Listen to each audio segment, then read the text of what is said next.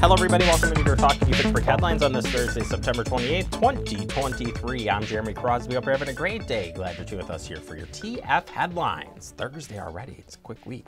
Let's get started with an update from the Fitchburg Police Department on the South Syene Road fatality crash that took place earlier this summer.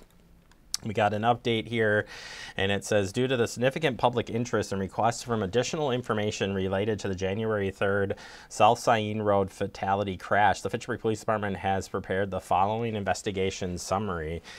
This was a review of the State Patrol's report and other components of the investigation conducted by the Fitchburg Police Department. It was determined that the crash was reported around 6:38 a.m. Conditions included darkness, light rain, and a wet road with temperatures around 31 degrees. A pedestrian was crossing South Syene Road mid-block just north of Agris Lane, walking two dogs. She was wearing dark clothing, no reflective elements or accessories. The vehicle, a 2006 Chevrolet Impala driven by a 24-year-old Fitchburg man, was driving southbound on South Syene Road, where the speed limit was posted at 35 miles an hour. The driver struck the pedestrian and two dogs while they were in the roadway attempting to cross South Syene Road.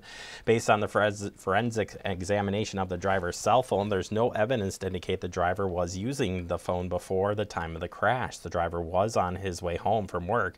It showed no signs of impairment. And an examination of electronic data revealed that the vehicle indicated the driver was traveling at 58 miles per hour 5 seconds before impact. Final report and findings were routed to Dane County District Attorney's Office for review at the end of June. Following a review of the stakeholder meeting, the District Attorney's Office determined criminal charges would not be filed in this incident. Based on the investigation, the driver was issued a municipal citation for speeding in late August with a court date in September. And it says, over the several years, the area adjacent to South Syene Road has experienced a significant increase in residential development. In response to residents' concerns and changes in the surrounding area, the speed limit portion of South Syene Road was lowered from 45 miles per hour to 35 miles per hour in 2020. You can check out the full other components of the report. It's up online at our website at fitchburgwi.gov. Turning our attention to budget presentations coming up next week.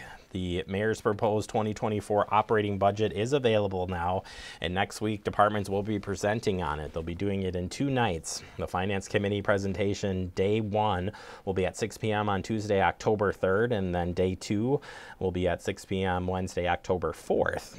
The mayor's proposed operating budget is available on the website for viewing. To access the budget, visit our website, fitchburgwi.gov. And to catch coverage of the department's presentations of their budgets, you can tune in right here to Fact TV on our Gov channel, F1. Fitchburg Historical Society fall meeting is scheduled for Sunday, October 15th at 1:30 p.m. and they will be celebrating the Swan Creek Sewing Circle, recognizing 100 years of neighborliness. I still can't say that word no matter what I do. And the fall program highlights one of the area's oldest organizations, the Swan Creek Sewing Circle, founded back in 1915 with the purpose of neighborliness. It has provided a way to connect a group of rural women at a time when travel and communication options were limited. 4 generations of women have continued the circle's tradition and survived the challenges that COVID restrictions and precautions had imposed. And we will be recording it and rebroadcasting it here on Fact TV if you can't make it. And turning our attention to the Fitchburg Public Library for a FUN-damental Friday. Check this out. It's Friday, October 27th. Bring your preschooler and developmentally appropriate activities that focus on letters, numbers, colors and shapes, recognition, sort and match, repetition, sequencing, gross and fine motor skills, and so much more. Starts at 11 a.m., goes till 12 p.m. at the Fitchburg Public Library.